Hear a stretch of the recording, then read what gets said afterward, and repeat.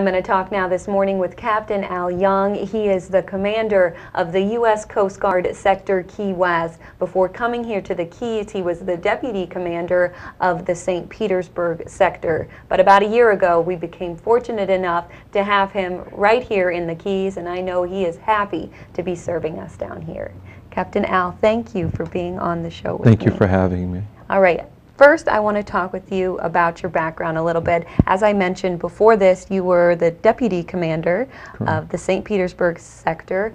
But Captain Al, you go all the way back to the Midwest, don't you? Don't make me sound very old here, but You're very young, okay? I joined the Coast Guard in 1978, so from there, in Chicago, rose to the rank of Chief Petty Officer and decided that I'd make a go of Officer Candidate School.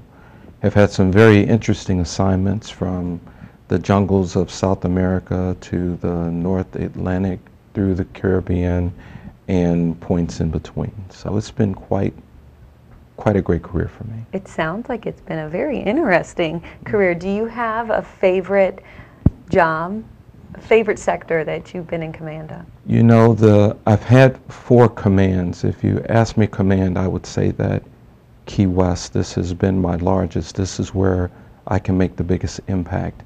But if you ask me for my favorite unit, I would have to say it was in Kentucky of all places. And you'd say, well, what's the Coast Guard doing there? Well, the inland waterways, and the community just absolutely was embracing and engaging, and I learned so much there. When you were a young kid growing up, did you ever imagine that this is what you would be doing one day? No, as a matter of fact, even when I joined the Coast Guard, I didn't have a full appreciation for its missions. I knew that I wanted to do something that would make an impact. One particular week, I picked up the newspaper, and every day the Coast Guard was featured, either page 1 to page 4. And it told me that probably making pretty important contributions, and I did a little homework, and here I am today. Wow. And how old were you at the time when you saw that? Oh, I was 17 when I saw the articles and 18 when I joined. Wow, wow. But you're happy with the decisions that you've made? Oh, absolutely.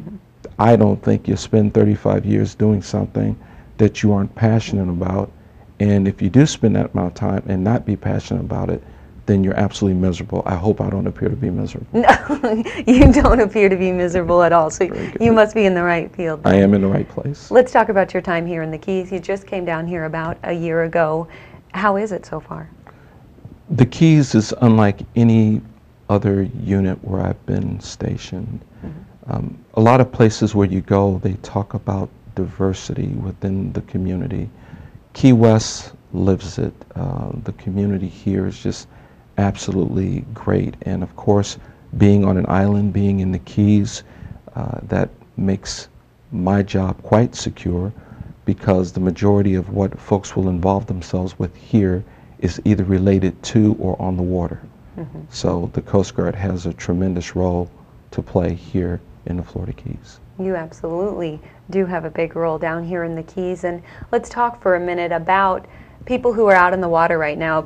More people are definitely getting out on their boats. It's March, spring breakers especially in town. Do you have some tips for them getting on the water? Well, first and foremost, understand that here in the Keys, it's a 24/7, 365-day adventure. It's rarely where the weather is so adverse that folks will not go out on their boats. So I do have a few tips. I would say that if you're going to be out on the water, know about boating, so take a course. About three-fourths of the people who get themselves into trouble on the water have never had any formal education about boating whatsoever. In boating, understand what's happening, the elements, alcohol. Nearly 1/3 of all accidents that are attributable to boating have some alcohol involvement that's involved. I would urge individuals to wear a life preserver. They work. There are many different styles, so there's no excuse about them being too bulky. Buy one that's going to fit you and fit you well.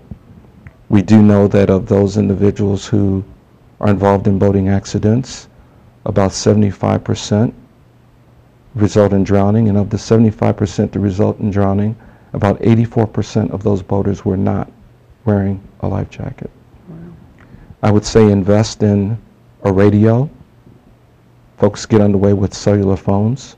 Cellular phone towers don't work out to the same distances as the towers that feed your VHF radios. So invest in that, and as you put out a call for help, more than one person is hearing you. It's not point to point, but it's a broadcast, so that's in your favor. And then I'd say if you're going to be out on the water, let folks know what you're going to do. So put in a float plan. Let people know exactly what your intentions are and when you plan on being back, and be a creature of habit. Okay, so if people can just follow these tips, we could avoid a lot of boating accidents and have a much, much safer season. We won't avoid them altogether, but we can at least know that individuals are able to help themselves, and when we put resources out there, we know that we're dispatching them to the right place. Great. Well, thank you so much for being on this morning. It's been a pleasure talking with you. Thank you for having me. You're going to have to come back on much more in the future, okay? Thank you. I know there's always something that we can be talking about on the water. Thanks. I'm going to take a quick break right now. I'll be right back after these messages.